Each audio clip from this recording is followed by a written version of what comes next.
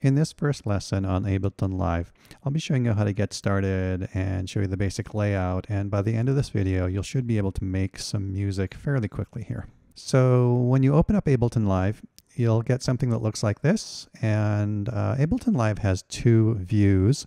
There's this view where we see sort of looks like a mixing console, if you can imagine that, and we've got these columns going up and down here. And then there's another view. If I go up here in the top right hand corner and I click on these two little tabs, I can go back and forth between the two views. And so this is part of more of a traditional DAW or digital audio workstation view in a timeline.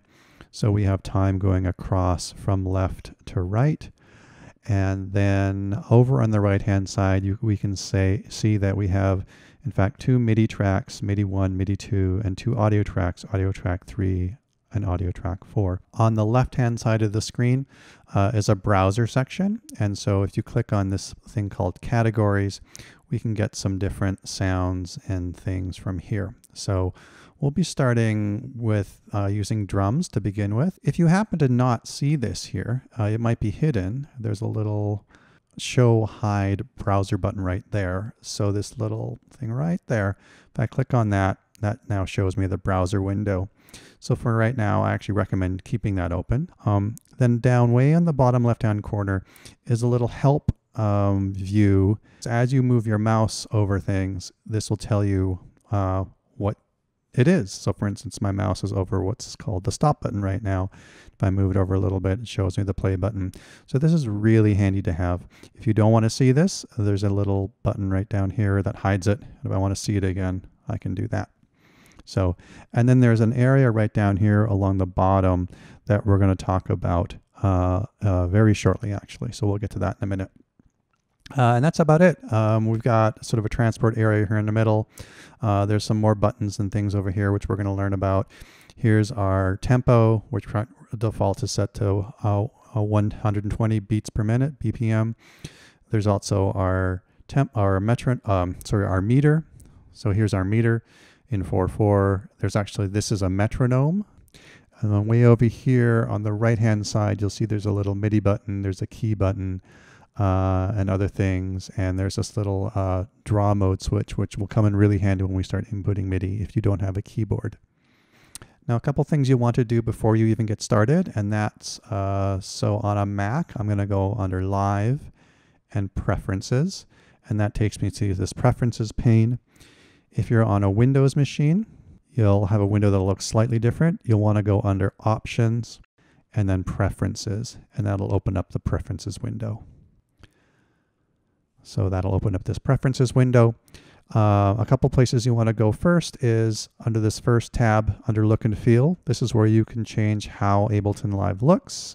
So under the theme, you can change it to be very bright. So there's a light view, the mid light, which is the default view, which I'll be using for these videos. And there's actually a mid dark and then actually a dark. So I'll set that to mid light. The next tab we'll want to check out is under audio.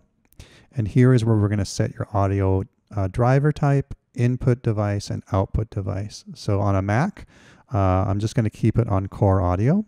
So we're going to leave that the same.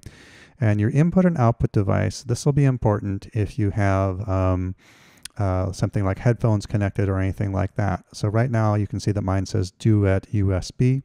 So I have my Apogee Duet 2 USB interface connected. If I click on the output device, you can see that there's some other options here. There's my external headphones. So if you have external headphones connected to your computer, I would suggest using that. If you do not have headphones and you don't have an interface, you could also click MacBook Pro speakers. For input device, you probably don't have to worry about this for now. You can set it to no device or set it to your MacBook Pro microphone for now, or if you have an audio interface, you can connect it to that as well. I would suggest working at 48,000 sample rate, so you can leave all of these in the default settings. And then the last place to check is under MIDI, Lincoln MIDI, this is where you're going to want to make sure you check if you have your MIDI keyboard connected, that you see it down here and that it's on.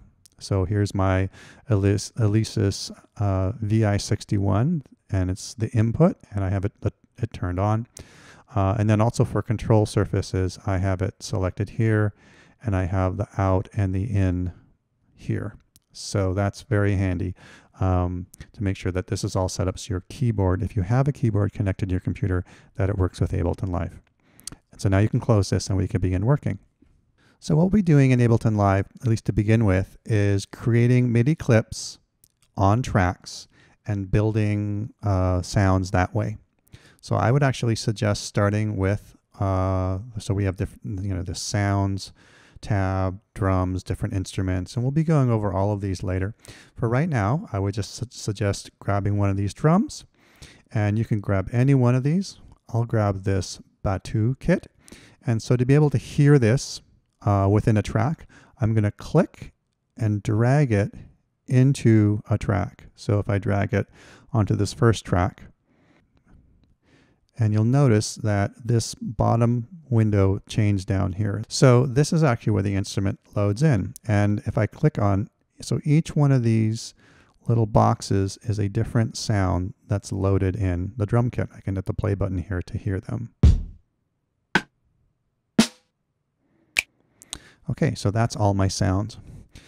So the next step in terms of creating music is I have to create a MIDI clip, and so I can start drawing in notes. So the easiest way to do this is to click and drag with my mouse. And so I'll grab a certain region, about that much, and now we'll go under Create and say Insert MIDI Clip.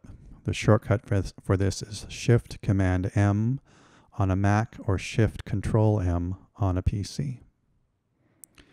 And now you notice my bottom window changed again. And if I want to see all these sounds, there's a little divider bar here. So I'm just going to click on here and bring this all the way up. So now I can see all these sounds that are loaded into this track. And if I want to hear them, I can audition them by clicking on these buttons. Now I'm not hearing it because I actually need to click on this little MIDI editor preview button, right? This little headphone. And now I can actually hear the sounds. And so if I go up on the top right hand corner and click on the draw switch or this little draw button, I can actually start drawing in notes.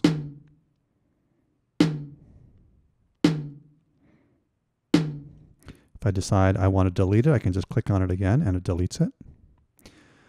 If I decide I want to make it a longer note, I can move my mouse just slightly to the end and I get a little trim tool and I can make it longer. So if I want to hear what this sounds like, I can just hit the play button.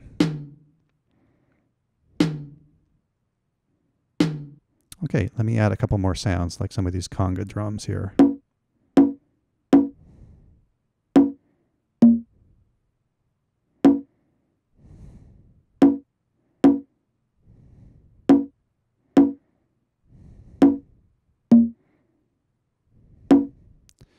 And I'll hit play.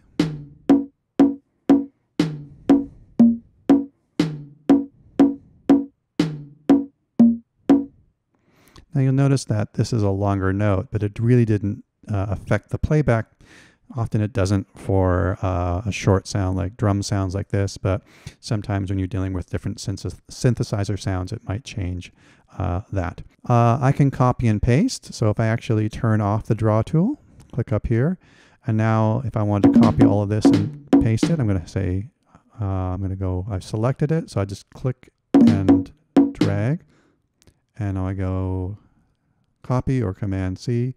I click where I want to paste it in this clip and I can hit paste. And now I've pasted it. And now I have twice as much there. And I can do that again if I want, as many times as I want. I'm going to hit Command V.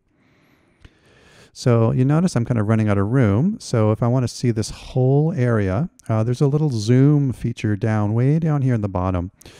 You'll sort of see that there's two tabs here. This tab that sort of looks like a miniature version of what we're seeing here is this is actually shows the MIDI clip, and this other tab shows me the instruments or effects that are in the track. So we have these two tabs for this bottom window down here. And it always, this bottom area always will show whatever in the selected track. So if I click on this track here, this second MIDI track, you'll notice that I don't really have anything in there. Well, this shows up because it remembers it from this other track, but that's not in this track here. So let me go back to this track, click on this clip. Now it's not showing up. If I double click on it, now it shows up here again. And so if I want to zoom in or out, I can click and drag up or down with the mouse, and that brings it, right, so I can see the whole thing. And you'll also notice that there's some things along the top here of the clip. There's this bar here, and I slide that. This is a loop point. So this is my beginning and ending of the loop point, and that corresponds to the numbers that are in here. So if I click on this number, you'll see that that bar changes as I move that. And then there's also a beginning and end time, and I can change that as well. So it just depends on how you want to work. What I tend to do is just use this bar to determine a loop point. So I'll grab the whole thing here and go to there. And I typically keep the beginning and end points the same as well. So this matches now. And now I can move the clip if I want. Click and drag this and move it to different areas. And I can also extend the clip if I move so right now it's like a hand grabber tool. But if I move it to the beginning and end of the clip, you'll see that we'll get like a trim tool. And if I click and drag this, you'll actually notice that this is much longer than the actual clip. And you'll see there's a little tick here, a little line.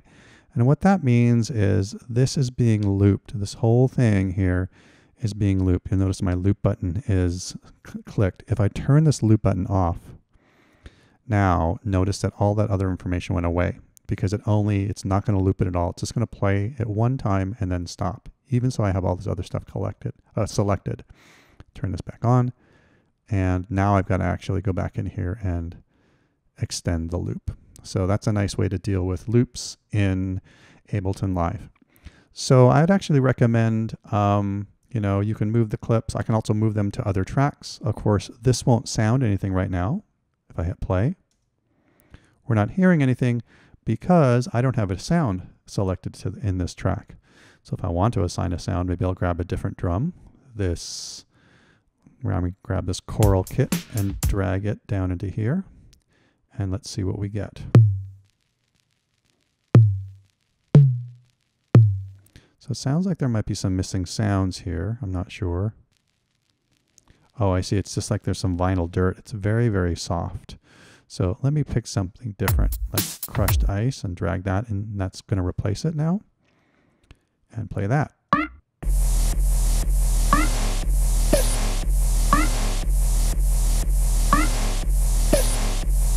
Okay, there we go. So this is the instrument again, and if I click on this other tab, that shows me the MIDI information. All of this is editable. I can edit any of it. I can click and drag things, move them up or down, or into different places, or copy and paste them. I can also copy and paste clips themselves. So I select a clip like this. I say copy, click on another track, hit paste. So let's see what these tracks sound like together. I want to just hear the first track. I'll solo it with the little solo button, or solo the second track. I want to hear both tracks together. I hold down the command key. Now it plays them both. If I just click on it again, just turn that off. And I'll hit stop. So that's the basics. That can get you working. So if you're not using these audio tracks, you can just hit them and hit your delete button on your keyboard. I'll hit it again. That gets rid of those.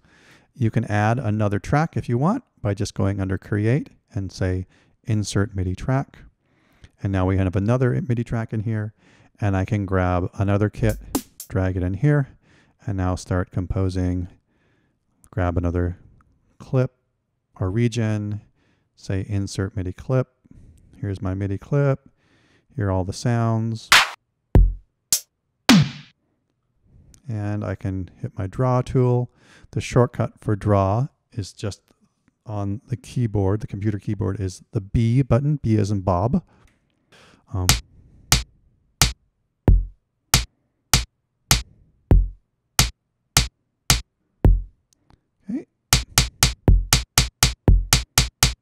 And there we go. And now we can start building different beat patterns in our mix here. If you want to completely hide this, I can just go over here and click on this little triangle, and that gets rid of that. So I'm just looking at my tracks now, and I can hit play. But then again, if I want to see it, if I just double click on a clip, it magically appears again. And again, I can change the side this way. So that's the basics of using Ableton to kind of get you started and building beats. And next we'll start talking about how to add other layers and instruments and things like that. So enjoy beginning working in Ableton Live.